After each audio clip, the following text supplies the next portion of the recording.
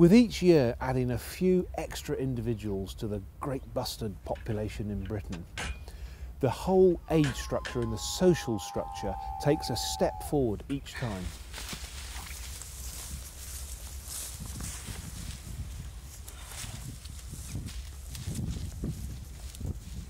The older birds, now 5, 6 or 7 years old, are able to teach the youngsters their methods for survival. This is a long-term project. It was always scheduled to take at least 10 years. With each passing year, the project staff are able to fine-tune their techniques. There was no known recipe for creating a new great bustard population. Each time something happens, we learn from it, and the next year we hope to do a little better.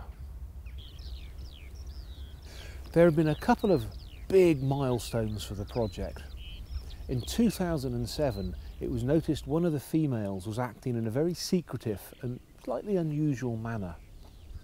After extensive searching and a lot of careful observations, we found we had the first wild-laid great bustard eggs in Britain for over 170 years.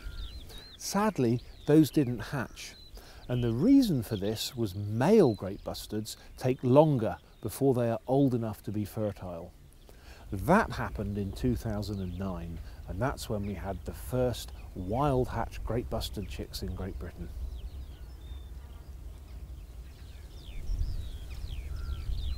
For those of us who had spent many hours, and many years even, translocating great bustard chicks from one side of Europe to the other, to see for the first time a wild chick, no wing tags, no radios, out there in the wild with its natural mother, was a real thrill, and a thrill for everyone involved in the project.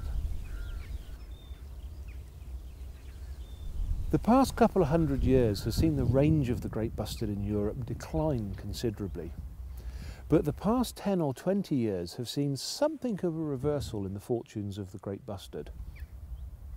These advances in great bustard conservation have come from non-governmental organisations and also from government and European Union-led projects. In 2010, one of the project partners, the RSPB, was successful in its application to the European Union for funding within the Life Plus project. Now, this grant has made a huge difference to the management of the project, to the operations of the project, and it's also gone a large way to rather change some of the political problems that the project had in the early years. Tracy Williams is the project manager for the Life Plus project. The LIFE project is funded by the EU LIFE Biodiversity Programme, and the main project partners are the RSPB, the Great Bustard Group, the University of Bath and Natural England. This is a 5-year LIFE project, and it forms part of the wider European network of LIFE projects for conservation of the great bustard, such as Hungary, Germany and Austria. And as part of our project, we're able to go and visit these projects and see what they're doing and learn from them. Within the new Life Plus project, we will bury more than 30 kilometers of medium voltage power lines. And this is really an historical picture, what we see now, because in a few years we shouldn't be able to see this medium voltage power line anymore. The core of all our conservation is, of course, landscape management. If we have not an intact landscape, we cannot save great bustards. The work of the Great Bustard Group is the foundation on which the rest of the project has been built. But with new resources, new staff, with new ideas, the project really has taken some huge step forward. There are many important actions within the LIFE project, such as seeking a secure release site. So we're working with farmers and landowners to identify places that have good habitats that we can securely release the birds, and also to help farmers to source funding for putting in the correct habitat on the ground for great bustards through the agri-environment schemes. The Life Plus project is having a tremendously positive impact on all aspects of the great bustard reintroduction. But its real benefits go even wider than that. There are many other species which benefit from the habitat measures in place for the great bustard.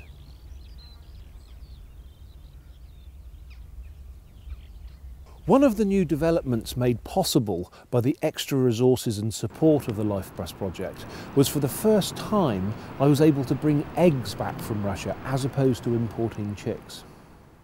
Now we know in the wild great bustards have a very close relationship and a relationship over a long period of time with the mother.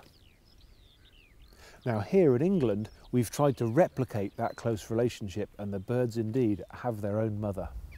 Christina Sellers joined the Great Bustard project team with the specific role of being the mother to our UK hatched great bustards. Being a stepmom to a group of bustards is really rewarding because you get to spend a lot of time with them, hang out with them, knowing that they see you as a reference and as a safe figure as the mother. We are able to take them for walks in the big field by the pen, and that allows me to show them as a mum what foods are good for them. So we go through different patches of lucerne and mustard and oilseed rape, and I packet it and feed it to them, and they get to know what's good for them. They also have lots of insects that they pick for themselves, which is good, and they also get to exercise and get stronger, which is always the best. As these youngsters are growing, they can look out onto the landscapes of Wiltshire and they can see wild great bustards flying and living in the area around them. Christina's work is now done, and it's very much up to the young great bustards and the older birds we hope they will link up with as they try and find their own way in the big wide world. It's not realistic to hope every released bird to survive through to adulthood, but we do know from the early years of the successes in the project that some will make it through. And with the increased resources the Life Plus project has brought us and the increased knowledge and the new ideas that we have, that the number of birds surviving each year will increase. And those that make it through will in turn have the chance to build the next generation of British great bustards.